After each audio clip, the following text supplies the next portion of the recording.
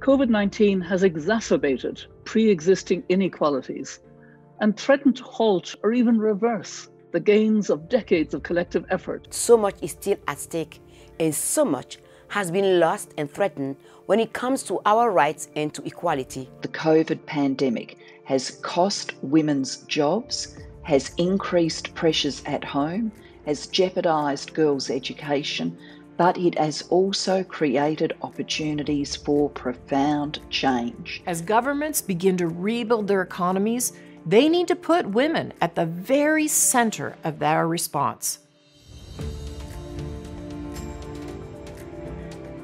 Generation equality gives us the opportunity to articulate a clear agenda for building back better and creating a more gender equal world. We should seize this opportunity to address the injustices laid bare by the pandemic. And it's no good thinking we can go back to normal, because normal was simply not good enough.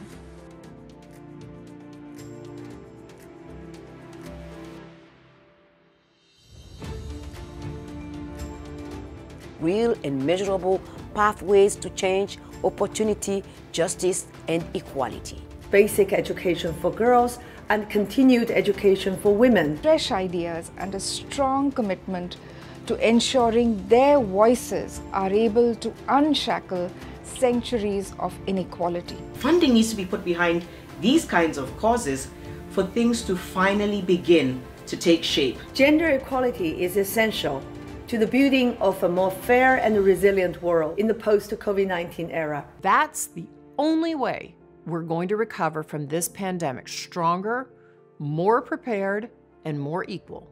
Equality cannot wait. No more words. I want action.